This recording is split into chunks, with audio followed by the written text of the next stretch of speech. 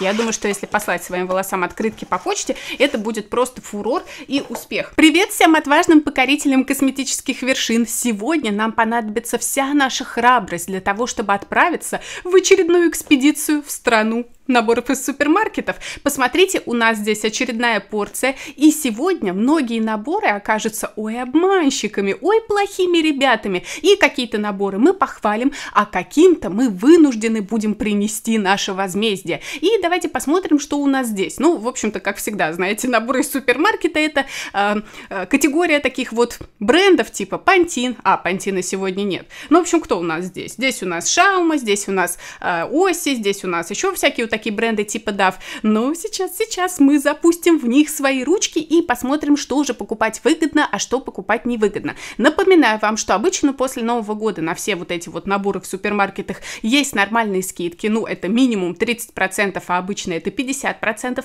Поэтому, если вы покупаете такие вещи исключительно для себя, чтобы немножко сэкономить, чтобы потом ими пользоваться целый год, то советую вам дождаться окончания новогодних праздников. Итак, первое, что мы будем рассматривать, это братец набора, который мы в прошлом видео на эту тему, которое, кстати, будет внизу в инфобоксе под этим видео, уже открывали. И здесь у нас масло кукуй. Я думала, что такое кукуй? Оказывается, кукуй — это некий гавайский орех. Причем здесь, на самом деле, подозрительно что-то нарисовано похожее на макадамию. Может быть, это и есть макадамия, они решили как-то более экзотично назвать. А может быть, кукуй — это все-таки что-то другое. И в прошлый раз у нас с вами было марокканское органовое масло, аромата которого мы даже не почувствовали, несмотря на то, что обычно у бренда OGX просто какие-то безумные отдушки, просто, знаете, сшибают с ног. Так что давайте посмотрим, как же пахнет кукуй. Бутылки у них всегда довольно красивые. И сразу скажем, что этот набор, так, у меня здесь все помечено сзади, стоил 560 рублей. Обычно, кстати, получаются вот такие наборы выгодные. Сейчас мы с вами это подсчитаем, но сначала понюхаем. Ну-ка. Да что такое вообще происходит? То есть это единственные шампуни с прошлого раза. Я думаю, что в этот раз также будет, у которых я не чувствую аромата. Знаете, мне кажется, в чем дело? Что здесь прям сильно пахнет вот эта пластиковая бутылка. То есть прям такой резкий запах пластика, и поэтому как-то вообще не чувствуется, что же там за запах у самого шампуня. Ну вот здесь.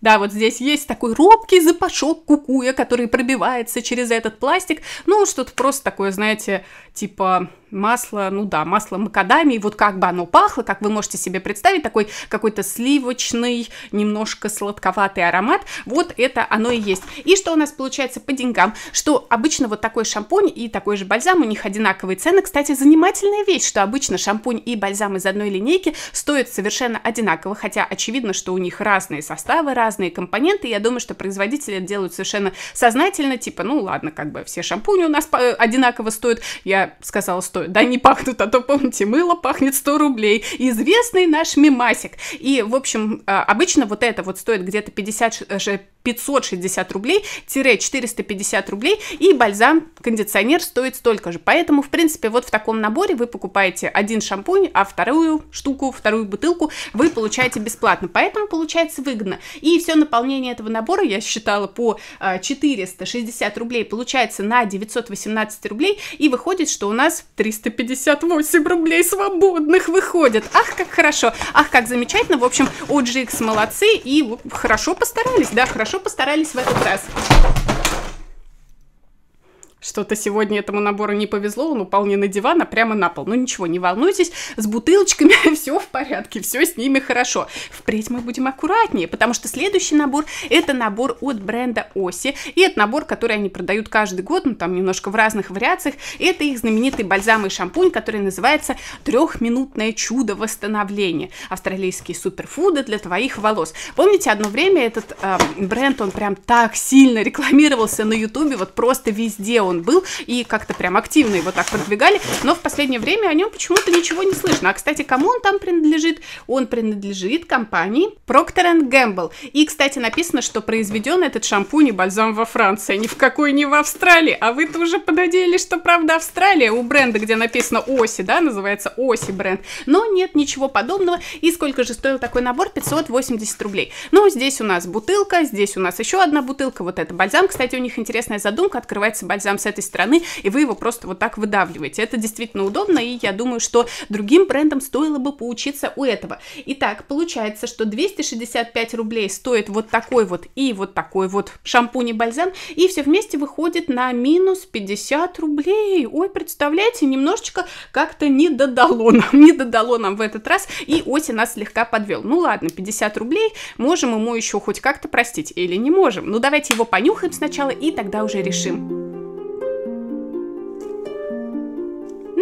Так, знаете, ягодками какими-то пахнет. Ничего абсолютно особенного. Пахнет ли этот шампунь на 50 рублей, которые они нам не додали? Ну, не знаю, я не уверена по этому поводу. Но мы переходим к следующему шампуню, и это будет какой-то очень ароматный шампунь от Шаумы. Следующий набор яркий, вот такой вот желтый, жизнеутверждающий. И здесь у нас смузи-шампунь и смузи-бальзам, который называется «Энергия природы» для длинных волос с секущимися кончиками. И также здесь еще какая-то была коллаборация. Здесь у нас Шаума шампунь и Фа новый гель для душа. Это у них была какая-то там новая линейка, которую тоже они активно продвигали, всяких фруктовых гелей. Итак, открываем. Сразу скажу, что стоил этот набор 300 рублей. Вот здесь моя пометка. И смотрим, что там внутри. Здесь у нас, да, шампунь, бальзам и этот гель для душа. О, вот это хорошо, вот это действительно приятный аромат. И здесь нарисован манго и, господи, passion fruit, это маракуйя, правильно? И стоил, получается, этот набор 300 рублей, а его наполнение выходит на 396 рублей, то есть он на 96 рублей выгоден. Ну-ка, у нас здесь тот же самый запах, который не так уж сильно чувствуется. И что у нас здесь, ну-ка? Да, тот же самый запах. То есть, представляете, они просто положили одну отдушку в средства, на самом деле, от разных брендов. Ну, понятно, что все эти бренды принадлежат одной компании, иначе бы они не очутились в одном наборчике. Но вот такая вот интересная хитрость у них вышла. Следующий набор — это L'Oréal Париж и их гамма, которая называется Эльсеф. Причем это полное восстановление 5. Это один из шампуней, который мне прям нравится. И вот среди Эльсефов, в принципе, у них много хороших шампуней и бальзамов, но вот это полное восстановление 5 — это мой любимый из них. И стоит такой набор всего 250 рублей. Вот, кстати, давно я его не покупала, а можно было бы и купить. Но вот теперь он у меня есть, поэтому буду пользоваться. В общем, такой набор, да, стоил 250 рублей, а его наполнение, сразу спойлер, выходит. Ах, нет, давайте без спойлеров, давайте сначала понюхаем, потому что его запах, он такой достаточно приятный, но не то чтобы, знаете, самый волнующий на свете. Ну-ка. Ну, приятно. Да, хороший аромат. В общем, каждый из этих средств, получается, стоит по 150 рублей, то есть цена вот этого наполнения выходит на 300 рублей, и получается, что 50 рублей мы здесь сэкономили. Но, конечно, все равно я вам советую дождаться окончания праздников, чтобы, знаете, сэкономить немного побольше. Но, в общем, в этот раз у нас Эльсеф молодцы. Следующее, что мы находим здесь, на этом столе, уже, знаете, профессиональная деформация. Следующее, что мы находим в этом адвент-календаре. Ну, в общем, на столе-то можно кое-что тоже найти неожиданное. Это вот такие два геля для душа от бренда Johnson's. И эта линейка называется Vita Rich. Здесь у нас гель для душа восстанавливающий и преображающий. Вообще такие названия всегда у всех этих косметических средств. Типа полное восстановление. Вот как будто шампунь может прям полностью восстановить волосы или преображение. Как будто он должен, гель для душа, преобразить просто ваше тело и сделать что-то невероятное. Ну, конечно, названия красивые, но верить им не стоит, потому что гель для душа максимум на что способен, это хорошо вашу кожу отмывать и, по крайней мере, ее не пересушивать. Ну и может немножко каким-то образом увлажнять. Да что такое-то, как достать это? Согласно моей пометке, стоил этот набор 270 рублей. И что у нас здесь внутри? Здесь у нас картоночка внутри. Достаем эти гели и смотрим на них очень пристально. Не знаю, зачем нам пристально на них смотреть. Наверное, для того, чтобы рассмотреть, что же здесь написано. С экстрактом малины этот гель для душа, а этот у нас с экстрактом цветка граната. Давайте сначала понюхаем, как пахнет цветок граната. Да, просто сладко, какими-то тоже ягодами. В принципе, я не думаю, что мы здесь что-то унюхаем новое. Здесь, кстати, пахнет малиной, но такой вот аромат малины из какой-то жвачки. Вот просто, знаете, смесь жвачки и малины, такой малиновой химозненькой отдушки. И что у нас получается, кстати, по деньгам? Что стоил такой набор 270 рублей, а каждый из этих гелей, ой, по 213 рублей стоил в последнее время. Ну, конечно, цены могут немножко различаться в зависимости от того, где вы именно их смотрите, потому что на каких-то сайтах типа Озона часто бывают цены просто очень даже высокие на вот такие вот вещи, а на всяких сайтах, которые которые поменьше, там часто бывают, ну, более адекватные какие-то цены. И получается, что вот это вот все наполнение выходит на 426 рублей, и 156 рублей с этого набора мы сэкономили. Ну что ж, мы молодцы, это хорошая новость, что мы сэкономили. А тем временем у нас второй набор, который выглядит вот так, и стоил он уже 280 рублей. Ну это же какая разница, тот 270, а этот почему-то 280. А что в нем внутри? А в нем снова гель для душа, на этот раз смягчающий, и 2 мыла. Вообще вот здесь нарисованы все их в этом году, какие они выпускали наборы, и вы знаете, что-то как-то все слишком похоже. По-моему, они все вообще одинаковые. Ну-ка, смотрим. В этот раз у нас ароматы папайи. Понюхаем.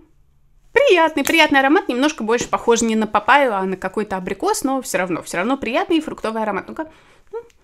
Мыло вообще не пахнет, 2 просто мыла было в этом наборе. И получается, что при цене в 280 рублей, все, никак мне эти 10 рублей покоя не дают. Где 10 рублей? Почему стоит на 10 рублей дороже? Выходит, что гель для душа мы считаем также 213 рублей, и каждое мыло стоит примерно по 50 рублей, то есть всего у нас выходит на 313 рублей, и тогда выгода от этого набора получается на 33 рубля. Как странно, на прошлый набор было намного выгоднее. Следующий набор — это вот такой фиолетовый набор, да снова от Шаума, это что такое-то? На бальзам скидка 50% здесь написано. Ой, ну любят они все эти наклеечки прилепить, знаете, такие позорные, которые потом нужно отлеплять, если вы кому-то это собираетесь подарить, чтобы кто-то, ваш объект, кому вы дарите подарок, не знает, что вы на бальзаме сэкономили 50%, не узнал, чтобы. Но вы-то знаете, что сэкономили, или узнаете, что не сэкономили. Сейчас мы это выясним. Кстати, странная вообще какая-то тема. Смотрите, они стали класть вот такой вот здоровенный шампунь, и в прошлом наборе от Шаумы мы тоже это наблюдали, и вот такой маленький бальзам. Мне кажется, что обычно, ну хотя да, обычно шампунь быстрее расходуется, чем бальзам. Вообще-то бальзамы я всегда выдавливаю больше, чем шампуни, чтобы, ну, как-то хорошо увлажнить свои волосы. Так что мне бы пригодилось, чтобы шампунь, наверное, был поменьше, чем бальзам в результате. И здесь у нас витоукрепление, шампунь с биотином, сила волос, которая возрастает в 10 раз. В общем, каким-то образом они это вывели, эту формулу. И получается, что такой набор стоил 300 рублей. И каждый из вот этих вот шампуней и бальзамов, что интересно, стоит по 120 рублей, даже несмотря на то, что у них достаточно разный объем. Здесь 200 мл и здесь 400. Ну, давайте тоже понюхаем. Да нормально пахнет, как просто обычный шампунь, какими-то снова ягодами, и ничего здесь нет выдающегося. И получается, что в этом наборе у нас случился убыток на 60 рублей. Кладем его в сторону. Следующий набор у нас будет какой-то супер странный от бренда Тресемя или Тресемя, и это подарочный набор для создания масок-открыток для волос. Представляете? То есть можно уже создавать маски-открытки и посылать своим волосам эти открытки. Я думаю, что если послать своим волосам открытки по почте, это будет просто фурор и успех. Давайте посмотрим. Так, что это? Интересно, кто это вообще выдумал? Что за странная идея? В общем, сделай сама свой креативный подарок на день рождения, на Новый год, на 8 марта, без повода и себе. Я же говорю, можно своим волосам открытку послать. И здесь написано, что сначала вы должны налепить на низ этой маски вот такой вот стикер. Я поверить не могу, что я сейчас этим занимаюсь. В общем, на вот эту вот маску мы лепим такой вот стикер. Ой, неаккуратно как получилось, ладно, ничего страшного. Мы просто для примера. И дальше все завидуют твоим волосам, и даже я. Лепите вот так вот. Ну, давайте вот так налепим, чтобы было как-то повеселей. Вот так вот получилась маска-открытка. Дальше давайте Трес Герл. Мы уже стали Трес Герл. Так. Ну, не знаю, бредово как-то получилось на самом деле. А с другой стороны, ну, в принципе, нормально. Может, у вас дома есть какие-то другие наклейки, может, вы их собираете, может, вы занимаетесь скрапбукингом, и вы можете налепить эти наклейки на какие-то подарки, которые вы дарите своим близким людям, там, не знаю, на бутылке с шампунем. Недавно, кстати, мы на iHerb с вами, точнее, в ролике про iHerb обсуждали японский гель для душа, который предназначен для всей семьи. И там есть такая тема, что тоже у него есть набор стикеров, вы можете на него наклеить, но этот гель, он как бы предназначен для всей семьи, то есть для детей тоже, чтобы дети как-то развлекались, пока вы их купаете в ванной. Возможно, здесь, ну, вот что-то вроде того. А, в принципе, здесь просто 3 маски для возрождения волос с протеином, и написано, что это мгновенный эффект, и такой набор, он стоил прям сильно недорого, 120 рублей он стоил, и каждая из этих масок стоит по 50 рублей. То есть мы получили 50 рублей, нет, 30 рублей мы получили выгоды, плюс мы еще здесь получили какие-то стикеры. Ну, в общем, как-то неоднозначно у меня какое-то отношение к этим стикерам. Вроде есть в этом какой-то какой-то смысл и что-то такое забавное, а вроде какая-то ерунда. Напишите, пожалуйста, что вы думаете по этому поводу. Дальше у нас вот такой вот наборчик от бренда Фа. И здесь у нас снова что-то ароматное. Фламинго Лав, кокосовая вода и тайна масел. Не знаю, чего-то там, в общем, тайна. Сейчас узнаем, чего тайна конкретно. 270 рублей стоил такой набор. И что же в нем внутри? В нем внутри, да, тайна масел, аромат розового жасмина. Ну-ка, пахнет мылом. Кокосовая вода неожиданно тоже пахнет мылом. И как у нас пахнет любовь фламинго? Давайте понюхаем. Яркий фруктовый аромат. Это приятно. И получается, что такой набор у нас уже стоил 270 рублей. Вот такой гель для душа. Это гель для душа или что это? Да, гель для душа стоит 120 рублей. И вот такое мыло по 50 рублей. И выходит у нас 220 рублей. Да опять, да что ж такое-то? 50 рублей нам не додали. Ну что такое? Нехорошо как-то получается, вообще не очень приятно. Дальше у нас следующий бренд, который называется Барненген или Барнинген даже, ну там какая-то, знаете, сложное такое звучание, потому что это бренд шведский и реально классный бренд, который что-то я в последнее время не вижу в Магнит Косметик, где раньше я его покупала. Это действительно симпатичный бренд, и у них такие ароматные гели для душа, которые я вам неоднократно советовала. И здесь у них... Представляете, что 2 крема для рук. Кстати говоря, я даже подчеркнула здесь, когда ставила пометку, сколько это стоит. 400 рублей 2 крема для рук стоит. Что здесь написано: откройте для себя крема для рук. Просто, знаете, я вообще ни разу не граммонация, я никогда никого не поправляю, кто как говорит, потому что это личное дело каждого, и сама не люблю, когда меня поправляют. Но, тем не менее, вот эти кремы, единственная допустимая форма. То есть понятно, что можно говорить как угодно, но если уж пишете здесь какую-то надпись, то не лишним было бы проверить, как пишется это слово. И здесь у нас получается 2 крема, один супер восстанавливающий и другой, который называется баланс. То есть получается, каждый этот крем для рук должен стоить по 200 рублей. Но сюрприз, они стоят в розничной продаже по 340 рублей. И получается, что содержимое этого набора выходит на 680 рублей, и выгода составляет 280 рублей. Кстати говоря, это делает Шварцкоп и Хенкель, то есть это не то, что вы знаете, какой-то инди-шведский бренд, инди в смысле независимый бренд, а очень даже бренд, который принадлежит большой компании. Дальше у нас наш любимый Herbal Essences, который выглядит вот так. И посмотрите, что у нас здесь: марокканское органовое масло, про которое мы уже говорили в начале этого видео. Стоил такой набор 360 рублей. Кстати, очень даже прилично выглядит набор, то есть здесь и ручки какие-то есть, и вообще красивенькое оформление. И давайте достанем, что же там внутри. Ой, красиво, вообще реально симпатичный набор. А внутри у нас, собственно, шампунчик и бальзамчик. Так, как мы помним, они известны своими хорошими и приятными ароматами. Нюхаем скорее. Ну, очень обычно.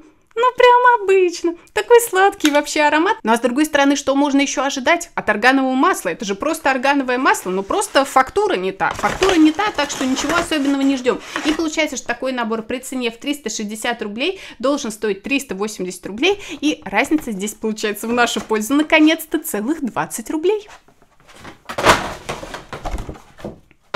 Следующий набор тоже симпатичный, нам прям везет в этот раз на симпатичные наборы. Это набор от бренда Love Beauty and Planet, которые недавно зашли на российский рынок с такой, знаете, большой помпой, что типа это бренд веганский, он, по-моему, даже. Боюсь что-то перепутать и сказать то, чего нет на самом деле. Да, написано, что он веганский, что он cruelty-free, что здесь органическое кокосовое масло, флаконы из переработанного пластика, без красителей и парабенов. Но, тем не менее, этот бренд на самом деле принадлежит Unilever, то есть тоже принадлежит огромной компании. И, ну, не то, что он какой-то, знаете, такой весь из себя зелененький, независимый бренд, который никому не принадлежит, и сам такой весь из себя хороший и правильный. И что же у нас в этом бренде, точнее, в этой коробочке внутри от этого бренда? Так, стоил он 580 рублей. Вот что мы уже можем сказать. А внутри у нас, смотрите, какая вообще роскошь, какая красота. Во-первых, это гель для душа, достаточно большой. Здесь сколько? Здесь у нас 400 миллилитров, и также дезодорант из той же самой линейки, который называется кокос и иланг-иланг, а кроме того здесь еще вот такой вот мешочек, в котором вы можете, например,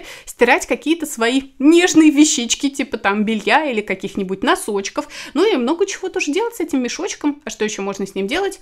Ну, наверное, что-то в нем хранить. Но он прям такой тоненький, так что это скорее мешочек для стирки. Ну-ка, давайте понюхаем тоже, что там за иланг-иланг.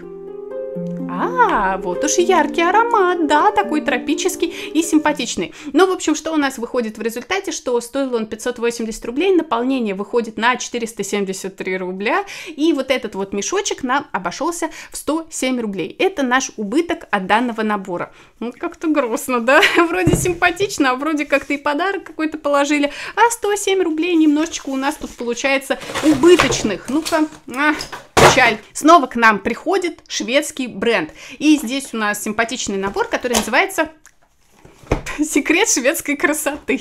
Немножко уже, конечно, он испорчен. Ну-ка, давайте откроем его и посмотрим, что же там внутри. Но мы уже видим на обложке, что там внутри лосьон для тела, который называется питательный лосьон. Ну-ка, откроем его и понюхаем. Вот эти вот все лосьоны, гели для душа, у них прям замечательно пахнут. Какой свежий аромат! Замечательный аромат, кстати говоря. И написано, что здесь 95% натуральных ингредиентов. И также у нас здесь есть снова крем для рук. И снова здесь питательный крем для рук. Ну-ка. Ничем не пахнет, вообще ничем не пахнет. И такой набор стоил 550 рублей, при этом крем для рук, как мы помним, уже стоит 340 рублей, и 400 рублей стоит вот такой вот лосьон для тела. И получается, что выгода от этого набора 190 рублей. Молодцы, молодцы, все наборчики-то у них выгодные. Как вы поняли, у меня к этому бренду есть какое-то небольшое пристрастие, просто потому что у них средства действительно хорошие и ароматные, кроме того. Дальше у нас набор от бренда Old Spice, не оставляем мужчин без внимания, и здесь мы находим какого-то мужчину с усами, который сейчас нам откроет все богатства этого набора. Кстати, в магазине был еще другой вариант такого же точно набора, и там был мужчина не с усами, а еще и с густой бородой. Но у мужчины с густой бородой в этом наборе было какое-то то ли мыло для бороды, то ли какое-то увлажняющее средство для бороды, и поэтому я решила, что нет, паста для укладки волос важнее, которая здесь есть в составе набора. И сколько он стоил? Стоил он 680 рублей, и все здесь из линейки, которая называется «Капитан». Ну, по крайней мере, два средства. Это дезодорант. Понюхаем его. Да что такое-то? Ладно, не будем нюхать дезодорант, потому что у нас гель для душа, который к тому же еще шампунь, точно с таким же ароматом. Да! Просто мужской очередной аромат. Ничего вообще особенного. И следующее это слагер. Это паста для укладки волос. Точнее, воск для укладки волос. Это всегда полезная вещь, потому что волосы приходится укладывать с гелем. Ну-ка. А зачем я вообще его нюхаю? Это же гель для укладки волос. Ну, кстати, пахнет он приятно. У него вообще не какой-то мужской вот этот аромат, там всяких елочек где-то полежавших, а скорее аромат даже, знаете, такой, который подойдет, в общем, абсолютно всем. И стоил такой набор, получается, 680 рублей, а его наполнение выходит на 835 рублей. То есть получается, что наша выгода это 155 рублей от этого набора. Это приятно, потому что далеко не все наборы от Old Spice выходят достаточно выгодными. Следующий набор – чистая линия, которая называется Magic Beauty Box. Бьюти-боксы мы любим, поэтому с удовольствием его откроем. И это набор, внутри которого снова их линейка «Идеальная кожа». Нет, в прошлый раз была не идеальная кожа. В прошлый раз у нас была какая-то их новая натуральная линейка. И давайте посмотрим, что здесь внутри. Во-первых, это вулканическая мицеллярная вода. Здесь сейчас просто настоящее извержение вулкана случилось, когда все это открылось совершенно неожиданно, но ничего, все в порядке. Мы спасли остатки этой мицеллярной воды. В общем, вот такая вулканическая мицеллярная вода и также кремик для рук. Ой, какая нежность, я таю. Бум крем и 99% unicorn-like граната. Я не знаю, что вообще все это означает, но в общем, да, такая немножечко какая-то детская у них новая линейка. И давайте посмотрим, сколько стоил такой набор. Стоил он, кстати, 150 рублей, и его наполнение выходит на 163 рубля, то есть 13 рублей у нас здесь получается выгода.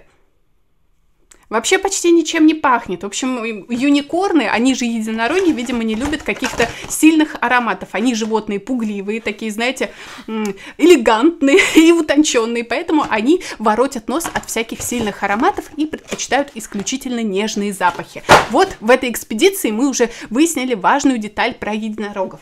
Дальше у нас наборы от Невеи, который стоил 260 рублей. И я его выбрала, потому что здесь есть помада, здесь есть бальзам для губ, который я люблю. И написано здесь, что только для вас. Этот набор только для вас. Знаете, там стоит этих наборов просто в одном супермаркете, позиций, ну не знаю, там 50, но только для вас. Вот этот набор, он ждал вас определенно. И что здесь написано, что вот этот бальзам для губ «Фруктовое сияние» с ароматом вишни в данном наборе, в общем, 40% экономии вы получаете от стандартной его цены. Вот Nivea тоже любят какую-то, знаете, ерунду написать, что типа 40% экономии. Они вот так вот пишут, но нужно прочитать внимательно, чтобы понять, что не все наполнение этого набора это 40% экономии, а только на бальзам для губ или какой-то другой его составляющий. И, в общем, да, здесь, кстати, вишневое сияние, да, это мой один из любимых вот таких бальзамов для губ. Мне просто нравится этот аромат и нравится, как он выглядит на губах. И маленький крем цветок сакуры с маслом жожоба в составе 75 мл.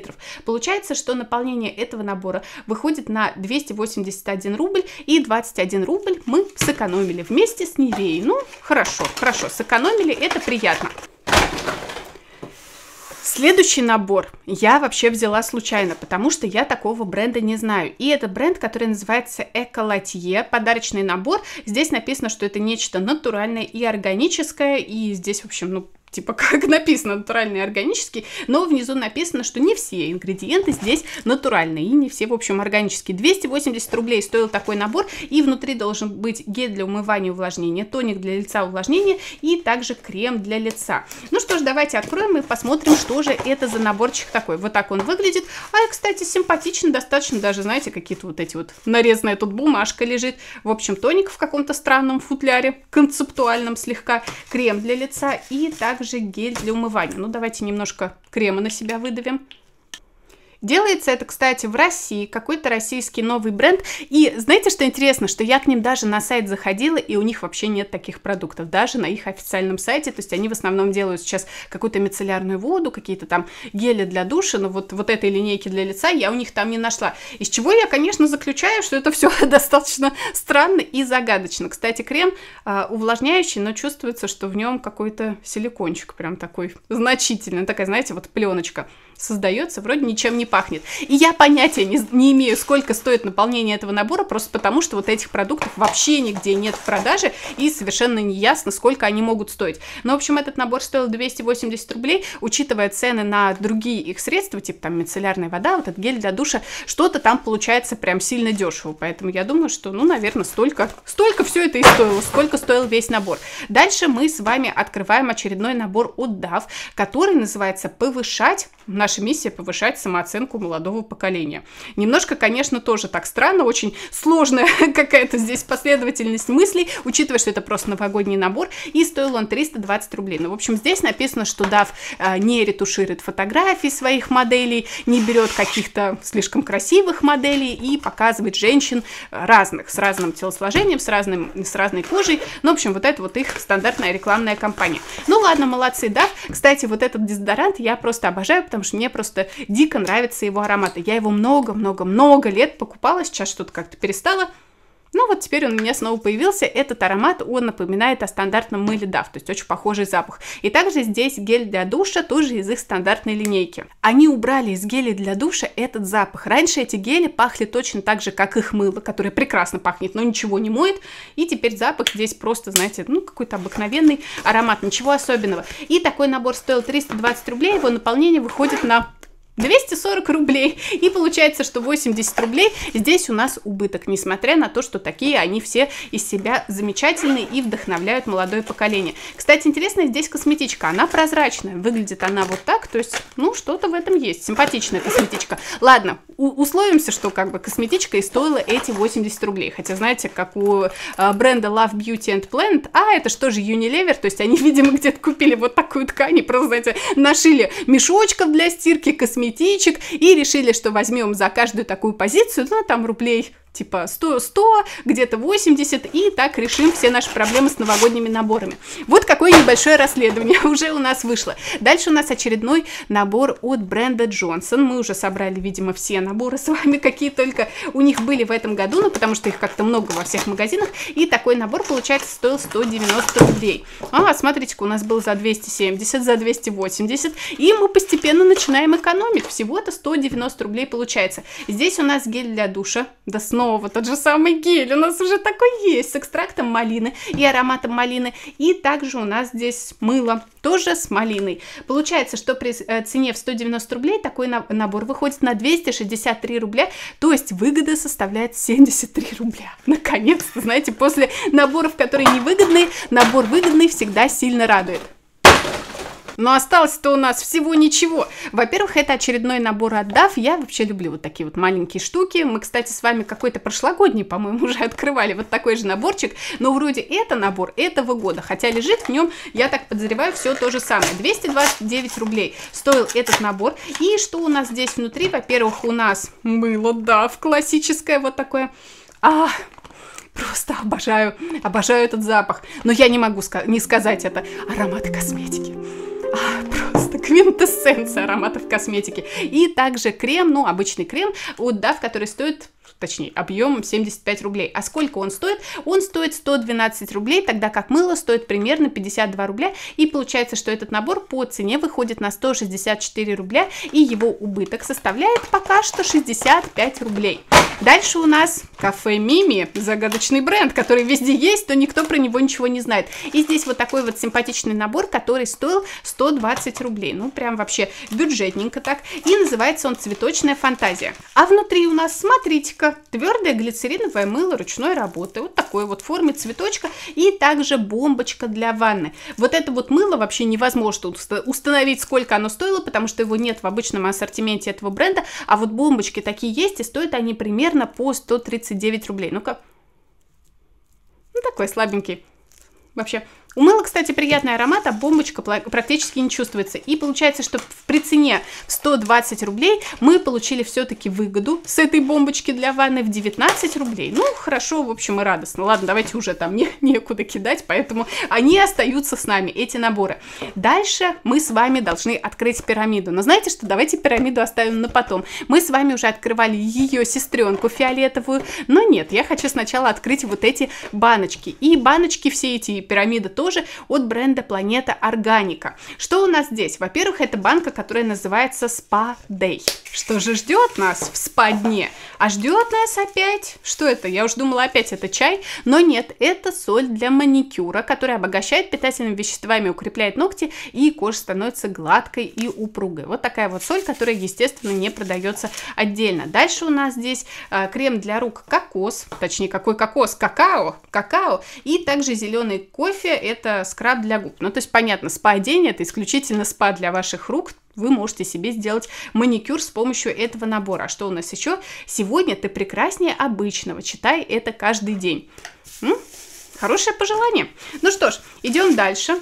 И что у нас следующее? Ах, подождите, мы же не посчитали цену этого наборчика. Получается, что он стоил 320 рублей и его наполнение, потому что мы не можем посчитать соль для ногтей, соль для маникюра, выходит на 90 рублей. Итого у нас получается убыток в 230 рублей. Мне кажется, это, по-моему, у нас рекорд, да? Да, представляете, это у нас рекорд, прям настоящий рекорд. Очень даже большой убыток получился от этого набора. Дальше у нас вот такая вот банка, которая называется Mango Mania Beauty Box. Помните, у них в прошлом году тоже были вот такие банки, по-моему, розовая, там какая-то фиолетовая была. И вроде даже в этом году они все еще продаются. И что мы находим в этой баночке? Ну-ка. Во-первых, это у нас увлажняющий гель для душа. Ну, понятное дело, с ароматом манго. Вот такая бомбочка для ванны. Очень-очень слабый запах. И восстанавливающая маска для лица тоже с ароматом манго. Интересно пахнет. Но скорее это запах дыни. То есть, знаете, прям такая дынная яркая отдушка, как у всяких лимонадов. Ну, если просто любой лимонад купить в магазине, который с ароматом дыни, он будет пахнуть именно так. И получается, что такая банка стоила 382 рубля, а ее наполнение выходит на 222 рубля. И убыток от вот этой банки получается на 160 рублей. Высоко ценят свои банки пластиковые Планета Органика. Ну, а теперь мы с вами открываем пирамиду. Мы с вами отправились в экспедицию. У любой экспедиции должен быть какой-то финальный пункт, финальная цель. Давайте мы с вами представим, что мы с вами отправились, ну, например, куда-нибудь к инкам, или в Древний Египет, или еще куда-нибудь, ну, как вам самим больше нравится. В общем, мы куда-то отправились, где есть пирамиды. И мы, наконец-то, к ней подошли, и теперь мы ее вскроем и посмотрим, что же там внутри. Есть ли там гробницы, есть ли там сокровища. И открываем. А внутри мы находим маску для лица, которая увлажняющая, это причем сплэш-маска. Сплэш-маски — это когда вам нужно просто орошать лицо этой маской и потом быстренько все это смывать. В общем, это маска для лица с арбузом, написано натуральный пектин арбуза, калифорнийский алоэ и гиалуроновая кислота в этой маске. Ну, давайте понюхаем, как пахнет арбуз. Арбуз пахнет сладким арбузом, неожиданно, да? Тогда как манго у нас так совсем не пах. Если ты давно хотела перемен, то сейчас самое время, начни с новой прически. А это же маска не для волос, это маска для лица. Причем здесь новая прическа? А новая прическа здесь при том, что внутри была вот такая вот розовая резинка. Ну, не знаю, ну, вроде норм. Нормальная резинка, симпатичная даже. И эта резинка, она сделана в Китае. То есть, представляете, мы с вами как-то вот в гробнице фараона, в гробнице какого-то вождя индейцев нашли вовсе никакие не сокровища, а просто обычную китайскую резинку. Как-то это не особо вдохновляет. Но также мы нашли еще кое-что. Мы нашли трекер привычек, который мы уже находили в предыдущий раз. И здесь у нас опять трекер такой незамысловатый. Пей 2 литра воды в день, спи 7-8 часов, исключи сладкое, занимайся спортом и гуляй на свежем воздухе. Чего я и всем желаю заняться этими замечательными вещами, по крайней мере, на этих новогодних праздниках. И получается, что такой набор, он стоил 340 рублей, и его наполнение мы можем посчитать как 150 рублей, потому что ни трекер привычек, ни вот эту резинку мы посчитать не можем. Итого получается, что наш убыток от этого набора составляет 190 рублей. Нет, ну я считаю, что резинка и трекер привычек столько не могут стоить просто. Ну что такое вообще? Что за какие-то странные дела у планеты органики происходят? В общем, вот такая выдалась у нас экспедиция. Я надеюсь, что вы нашли то, что вы искали. И желаю вам сегодня, ну и вообще в последнее время, если вы настоящая трудолюбивая пчелка, то найдите в себе запасы этого трудолюбия, чтобы хорошенько завершить этот год, сделать все дела, все, что вам нужно сделать, чтобы у вас все-таки хватило сил, знаете, дожить до Нового года и выполнить все свои обязательства и все свои планы. А если вы та трудолюбивая пчелка, которая уже все закончила и, например, уже отмечает Рождество, то хорошего вам Рождества. В общем, спасибо вам за просмотр и до скорых встреч на моем канале. Всем пока!